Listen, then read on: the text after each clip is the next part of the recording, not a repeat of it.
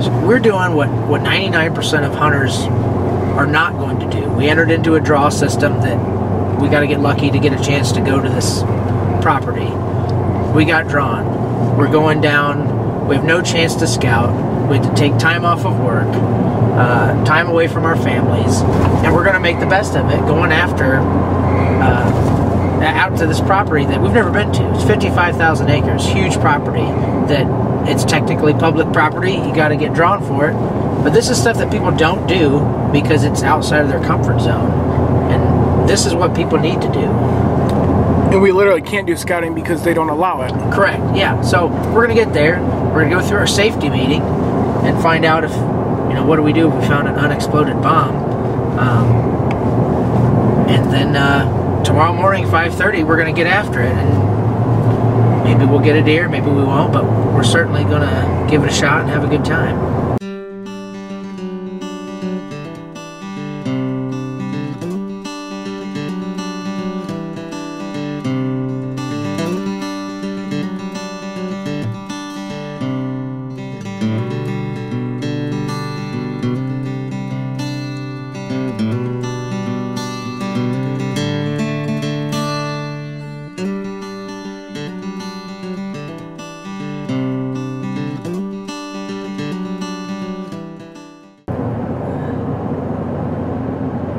Yeah, but it's not, the deer aren't like purposely captive. No, there's no, it's literally, we're going places that people just aren't allowed to go. Like, you're just not allowed to be in here. That's what I think is interesting to me, is we're going to go into this property that you literally are not allowed to be in here. Like, it's not legal for you to be here. But we have permission, obviously. Yeah.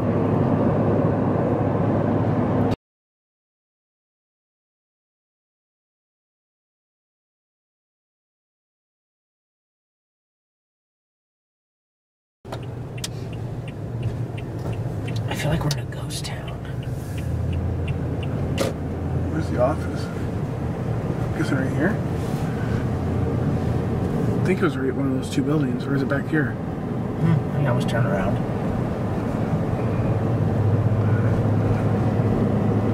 This place is cool. It's a little creepy. Yeah. Like we're on a little bit of the post-apocalypse, Walking Dead. Yeah. Oh, there's the office. I wonder what all these people are doing back here now. Like, I wonder what they're. What are in these buildings?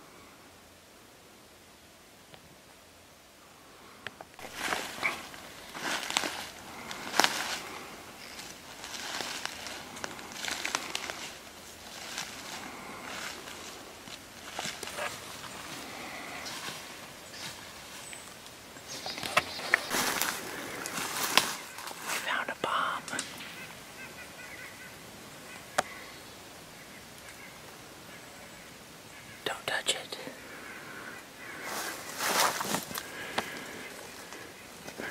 That would be bomb Number 3. That's like 4. But this one is actually full casing. Yeah, that's the one. Don't touch that. I want to touch it though. Can I go over there before you touch it? No. Bomb number 5. Or some sort of munition. I'm gonna pick it up and toss it to Neil. Or play a hot potato. Disclaimer, we're not playing hot potato. Jake almost stepped on it coming through this creek bed. We've been walking this creek bed for a little ways, and Jake had me look down at what he thought was a rock. It's not a rock. You can't say bomb on a plane.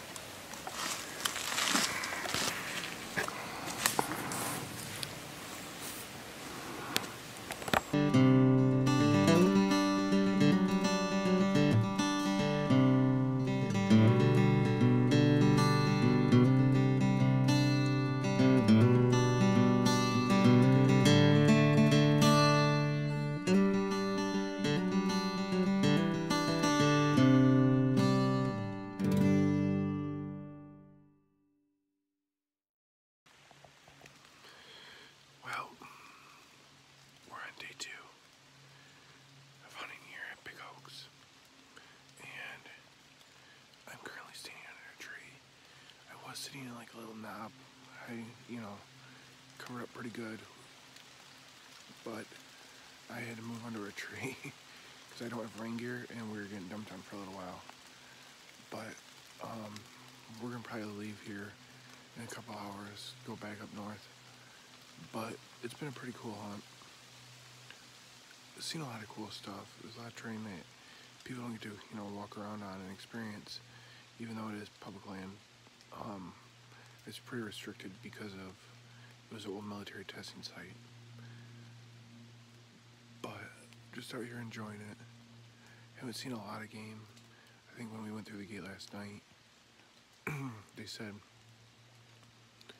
there was 84 hunters total. I think there's something like 70 units. I'm not sure on the number off my head. And there was only 3 deer harvested. We ended up, one of the deer harvested was harvested out of our unit. I'm not quite sure how big the units are. I think it depends on what unit you're in. We're in a good sized unit, but I think there's only 4 of us in this unit. You have to hunt with a buddy. It was myself and Jake, and the father and son. And the son harvested a button buck.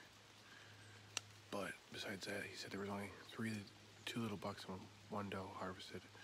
And then we saw 1 deer yesterday. But it's been an overall good hunt. Really enjoying it.